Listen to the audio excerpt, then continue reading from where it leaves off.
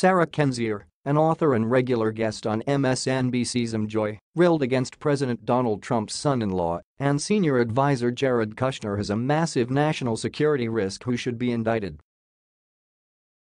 An Enjoy panel Saturday discussed latest reporting that Trump ordered former Chief of Staff John Kelly to give Kushner a top-secret clearance last year, despite protests from intelligence officials and a top White House lawyer.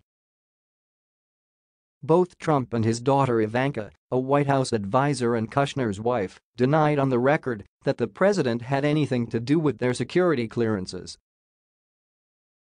Basically, Trump has been grooming those two for a dynastic kleptocracy, Kendzior claimed. This is very common.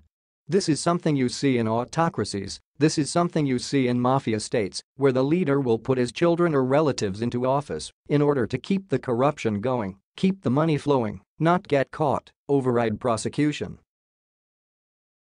This is like the 12th time I've been on your show talking about Jared Kushner, Kendzior continued, and the fact that he lied on his clearance forms, that he's done illicit dealings, that he's giving away state secrets, and that he's a massive national security risk.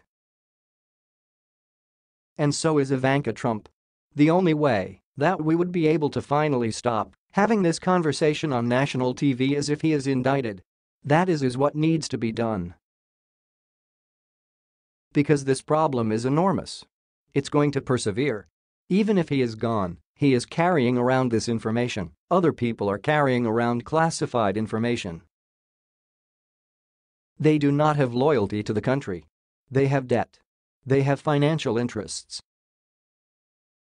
They have personal interests. This problem needs to be handled now, she said. Just indict Jared Kushner. Indict Ivanka Trump and get this crime family out of the White House.